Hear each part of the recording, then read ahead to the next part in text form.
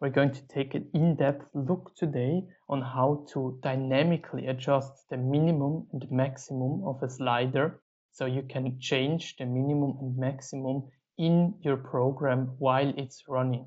So you can use the same slider for different value groups or different value ranges. We're going to start by a basic look at the slider, and we're going to continue then with the more in-depth operation. So if you're already familiar with the slider, you can skip this part. You can find the slider under the dashboard section in the Node-RED project when you have installed the Node-RED dashboard package, and we will drag and drop it to our workspace. Now a error appears because we didn't add a dashboard group. You can do this quickly by creating a new tab. We will call it home, edit just the default values. Now a group has been added. Of course, you can also change this manually. We can add a label to the slider, which will appear on the left-hand side. We can add a tooltip, so when the user hovers over it, he knows what to do with this slider. And then here are the values that we are going to control later via the program. Here we can set them static, so we can only set them in the program, and the program itself can't change these values. This is the range, so the slider will go from 0 to 10 in a step size of 1. Here on the output we have two options, continuously while sliding and on release. This means continuously while sliding means that values get sent into the program whenever they change. On release means and we're going to use this one. This means that the value only gets sent when the user releases the mouse key. We'll press done and deploy, and we will switch to the dashboard and we will see a slider has appeared. I will switch back and add a debug to the end of the slider to see which values are coming out of the slider. I deploy now. We see now it's on the minimum of 0. When I slide it and release 3, we see that the value 3 is being injected. Now my goal is so I can select and change this maximum and minimum, this range. And also, if you see here, when I slide, I can only slide it with a distance of 1. So it's increased or decreased by 1 every time I slide. Of course, I can do it right here. I can, for example, set a maximum value of 100 and a step size of 10, deploy it, and now you can see maximum will go to 100 and I can only increase or decrease by 10. This is good, although it is not what we want to reach. We want to reach that we can change these values all the time from the program, so that we can, for example, get some value from the API or from another source, and this value will then change what the user can select with the slider. For that, we need a more in-depth understanding. It is always good to get a basic understanding of your nodes by clicking the Help button on the top right-hand side, which is this book icon.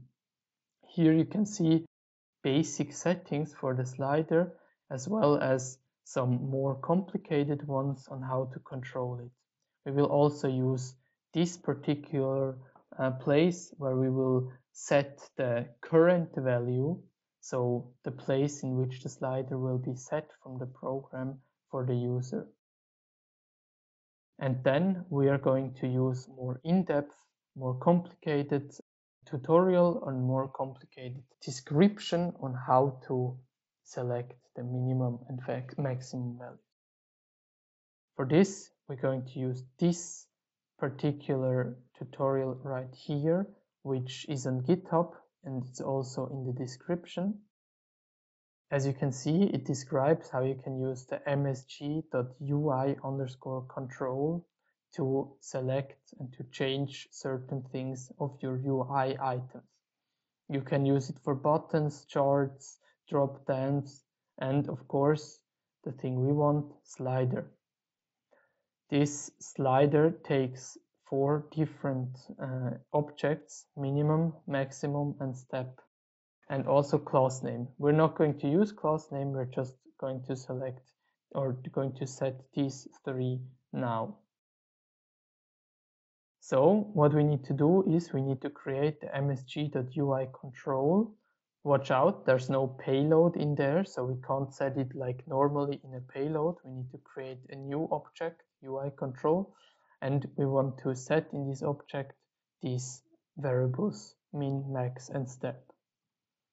We will switch back to Node-RED now, and we will put a function in front of the slider. I will connect it and then double click on it. Now we need to create a software or a program which will give us an output in corresponding with this manual. For that, we're going to override the whole message object by writing msg equals and then brackets. And now we are going to call this subobject UI underscore control. We will make another object inside of this UI control, and this object will have these 3 variables: min, max, and step. So min, max, and step.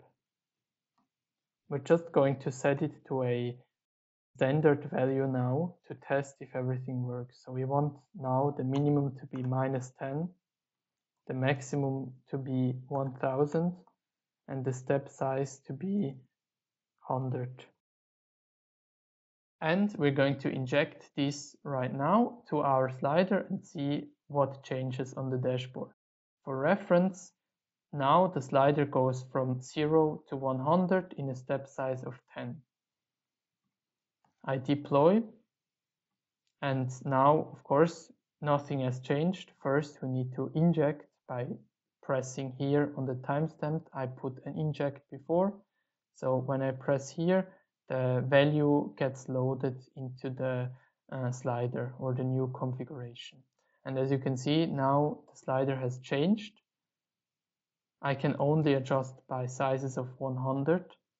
The maximum 1000 can't be reached because it's not in the step chain of increasing only by 100, but we can see the slider has changed to our wishes. We can of course set these values also by setting them to other variables, like for example to flow variables, or we can put here, let's say we want to outsource it, const minimum is equal to msg.payload. So let's say minimum.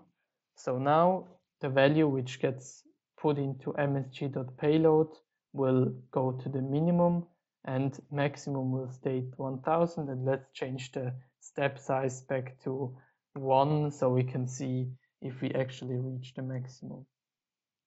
I will press done, and I will change the inject, so the inject will give me a value that can be comprehended by the function after it. Let's say I want the minimum to be -20. Deploy. First, of course, nothing changes. I need to inject, and once I go back and I adjust the slider, you can see now the minimum the slider can go to is -20 and the maximum is 1000. I can of course go on and add more values, but one thing I want to look at now is the setting of a static value so that the program can set the slider to, let's say, 500. So we want the program automatically setting the slider for the user to start operating with. For that, we can use the default normal help of the slider, and we can go here and we will see that we can change this value by parsing or by passing a value in msg.payload. Since we currently don't have a msg.payload because we override the whole object, we first need to create this.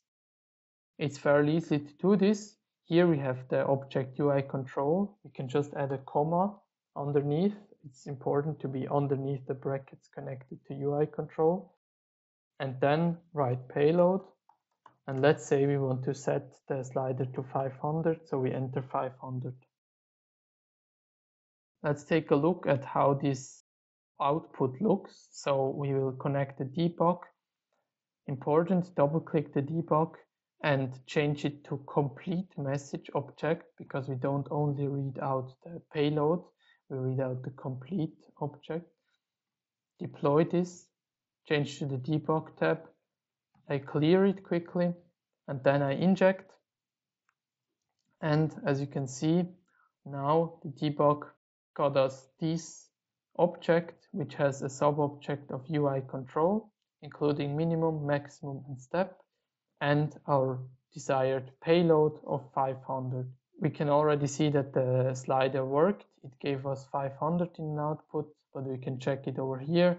We can also see the slider moved back to 500. And I put it to 200, for example. I press here again. I go back. You see the slider has been reset to 500. This has been the tutorial for the slider. If you have any questions or comments, we are glad to receive them. Thank you for watching.